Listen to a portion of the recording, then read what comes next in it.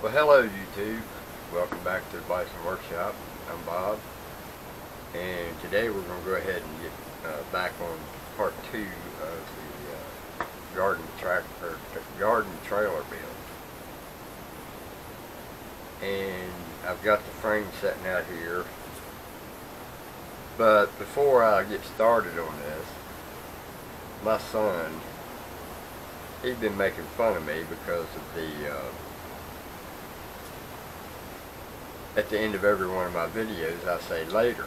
He laughs at me every time he hears that. Well, I want to explain what that means. Number one, that's my signature. Number two is goodbye just sounds so permanent. So later means that you're going to see each other later. Goodbye means goodbye. It's pretty permanent. So two reasons why I do that. So there you go, Gus. Don't you guys forget to check him out too. His name's Gus, and he's got a gaming channel that he's just starting up. He's getting ready to put up some more videos, and check him out. I'll put a link to it right here in the description. But anyway, let's get back to the trailer, and I'll show you what I'm going to do. Alright guys, we're here getting ready to put the wheels on, and I had to make a bunch of stuff, but these shafts need to be greased. If anybody has ever done this, they know exactly what I'm talking about. Or if anybody's ever tried to take one of these shafts out of a wheel that was seized up unsuccessfully, you know why it needs to be greased. So you want to put grease on this to keep this wheel from seizing to this. Now, I had to make a spacer out of some of this tubing, and this is Plex 1-inch Nipco water pipe, and I got tons of it, different sizes. So I made 2 bushings just to protect this shaft from, you know, the elements. So before we do that, we're just going to take, I just got a little bit of stuff in there, an old wore out brush, and we're just going to brush these.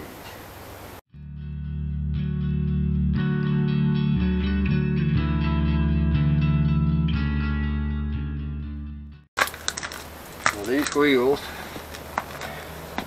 have a slot. It's got a round hole, but it's got 2 flat sides on it. The shaft also looks exactly the same way.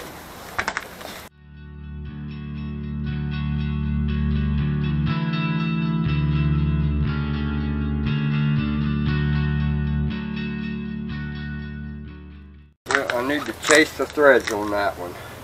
So I'll chase the threads on that with a tap, and we'll be back.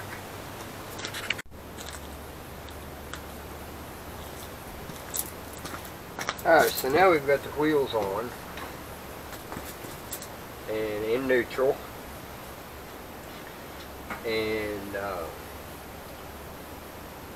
don't know if I'm going to put that pulley on there or if I'm going to turn that pulley into some kind of a shaft that comes up and have a plate in the bed so I can add an attachment just to slide it down on there and lock it in place and have me a new attachment. It's an idea. Anyway, we'll go ahead and get this thing off the block or crate.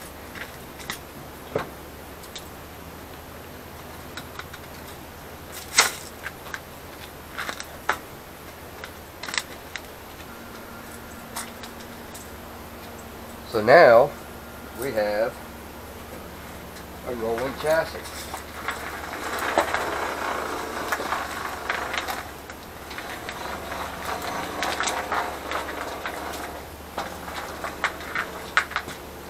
And the brake's hooked up to it. So we could just run a lever from the brake lever forward out here, put us a slot in here like it is in the dash, so where you pull it and it just slides down into a hole. You know, just take and do a slot right here for a rod to come in, and you just pull that rod with a T-handle and then slide it down into place, and your parking brake will be locked. Because there's a hole right in this piece right here where that hooks to.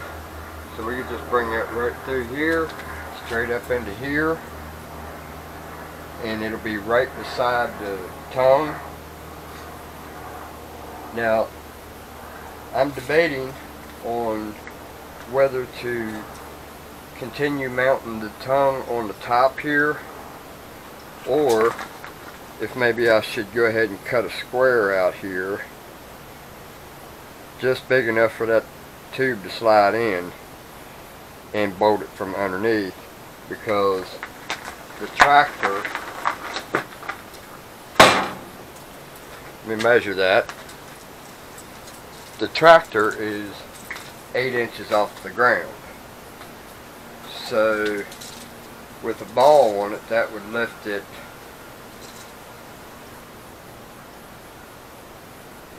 another 2 inches.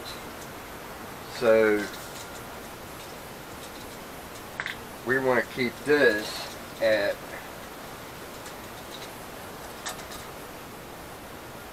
we want the tractor or the trailer to be level while it's going down the behind the vehicle. So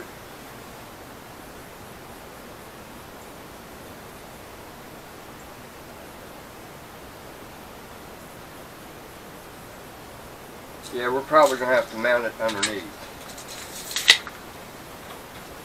And I'll tell you why that's a good idea. Yes, it's a little more pain in the ass than I expected or want to do. But you got these raised areas here, and you got it down a valley here, a valley here. Regardless of how I do this, I'm going to have to do some cutting. I'll probably have to cut this all the way around,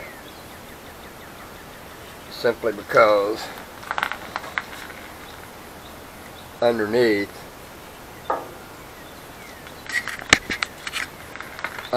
you have this here little flaps, so that needs to be cut out. And we want to keep this, the outer part, because it helps strengthen the frame because of the bends. So we want to try to keep as much of that as possible. So that it's a good possibility we can just ride the tongue on this lip, and this lip, and that lip. And then we'll have to put a washer, a thick washer in here, or a plate, in behind a 2-inch plate to bolt this to bring it out to the same height as these two, because these two are the same height. So I'm going to cut these out, or cut that piece there out, or at least from here around. You know, I might just be able to cut that piece there off and use the grinder to grind that down flat. So I might use the jigsaw, I don't know.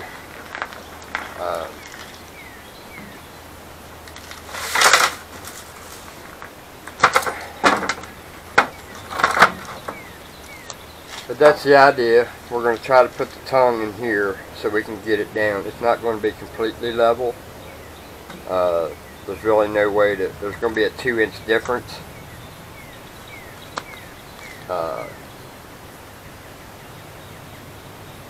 Worst comes to worst, I'll just make a new hitch for the tractor. Here I got you all looking up in the air.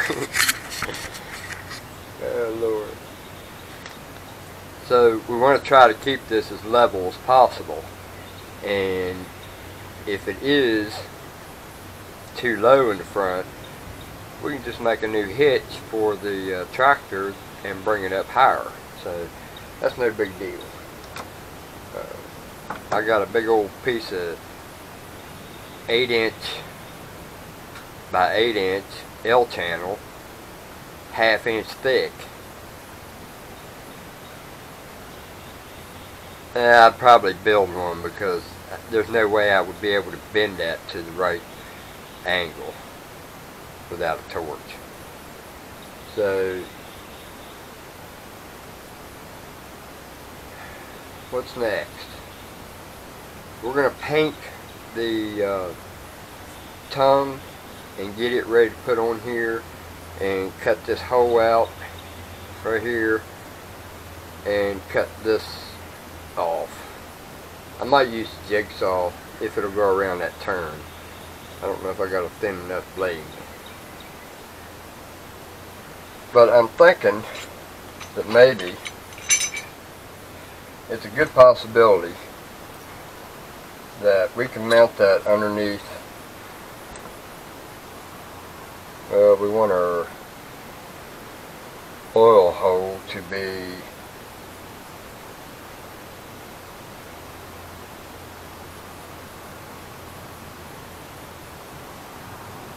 well, we may have to drill a new oil hole in the front side here. Basically, what I want to do is I want to try to utilize this. I don't know how powerful this is, but I don't think it's going to have to be too powerful, because if I balance my bed good enough, that's not going to be perfect, but it'll be close. But I can make a shaft or a bushing. Let's just pretend that this is the bushing that goes on there that will interact with this. I want to try to make it so that it's like that. If this thing here will come off, which I highly doubt, it might. It looks like it's got teeth on it, but it don't have no clips, so that tells me it's pressed on. So we might have to take this apart and press this off and put a flat on it, and then make an adapter to bolt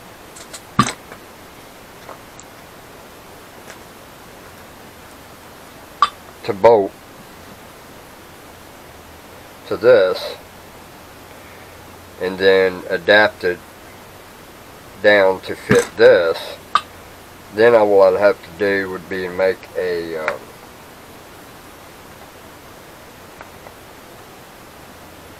bracket to weld to this that would accept this. So we could put a bracket on there that is the same shape as what we need here, weld it to it, drill holes in the corresponding spots where this mounts, and then find some longer screws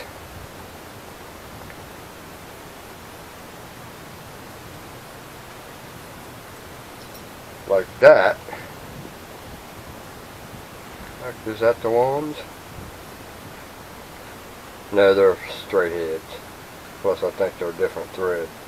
But I'd have to find some bolts that are the same size as this but longer to go through the plate and bolt this to it with shims, or yeah, or not shims but spacers, big long spacers, sort of like I did the Grizzly G0758 mill when I mounted the motor in.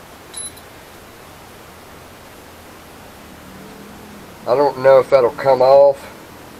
If it doesn't, then that means I would have to mount it to the side here somehow. Better put that in there in case I do need it.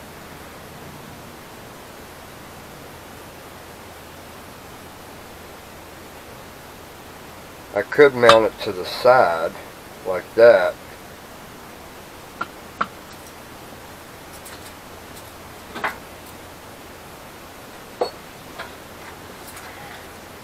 And no, this is not the one, this is just an idea. I could put that on there, something like that, and have it so, because there's a wide spot here between these. I don't know what this is, we may not need it. This has to do with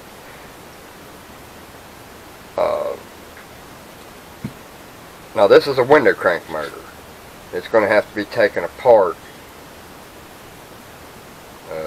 hopefully. That thing don't look like it comes apart. That's not good, because if I can't get that apart, I'm not going to be able to use this, because a window crank motor has a 3 little plastic that looks like that right there that keeps this from crushing somebody if they get their hand caught in the window, and they'll break up. This one doesn't come apart though. That's going to suck. So that wouldn't work, because once it got a little pressure on it, it would crush those things. But I got other options. I got other motors. This is just to show you an idea of what I'm thinking. See, we could take and do that like that right there, gear to gear. Alright, we could do that and mount a plate on here and do the same thing. But I don't like this option. I like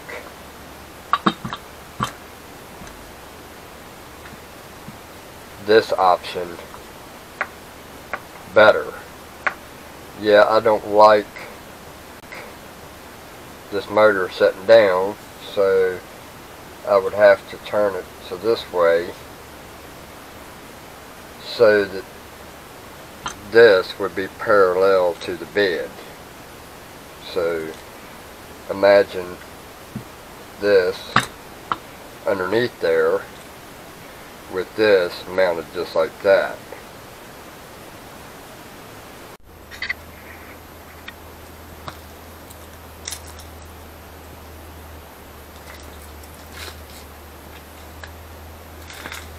So as you can see, we have this option, and I'd like to try to keep this in the center. And I can take and cut that off. I really don't need to cut it off because it's not really in the way. Might want to mount something to it one day. But this is the first option, and this is 12 volt, and I can use the existing power I have.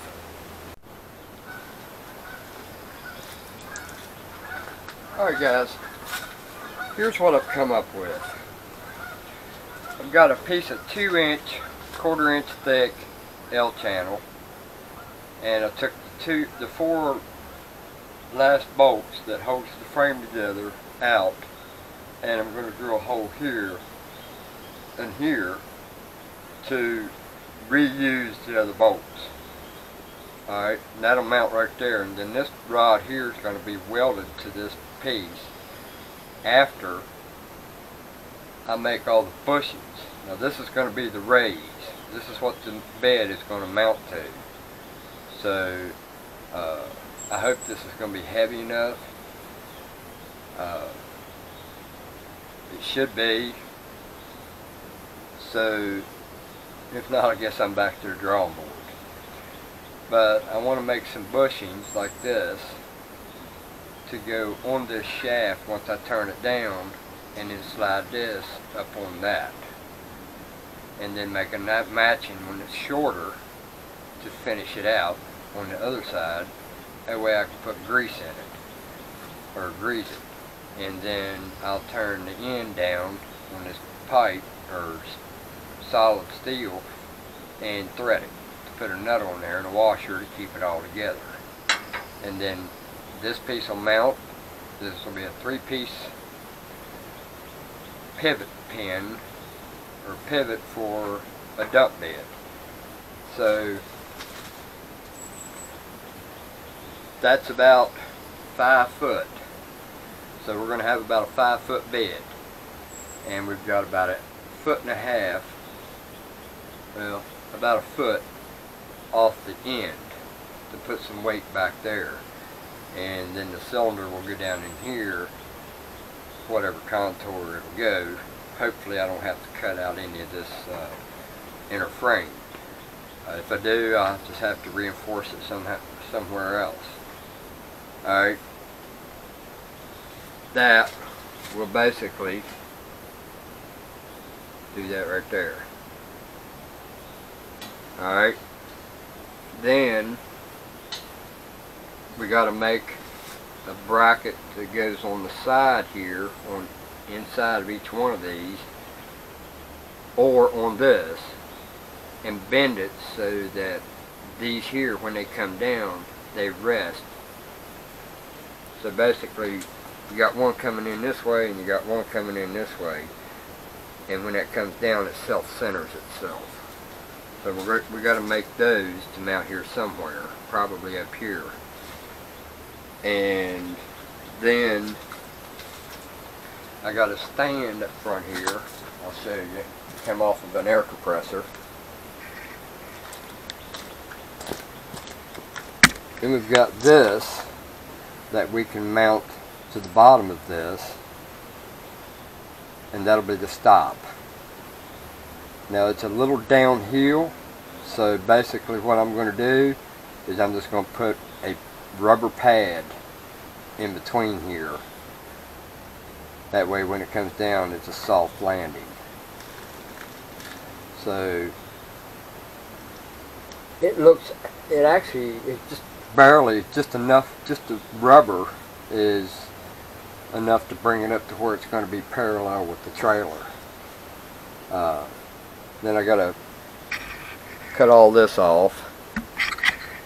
Gotta cut these off, and this stuff here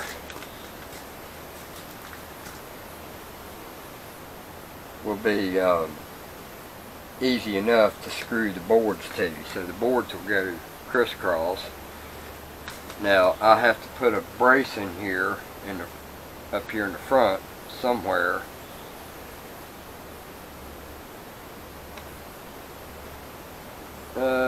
Somewhere to keep it from flexing. Actually it's not going to flex because we're going to have this front piece in there. So the idea is almost there for the dump bed itself. I got to do the dump bed first in order to figure out what I'm going to use to raise the dump. It could be one of different things. So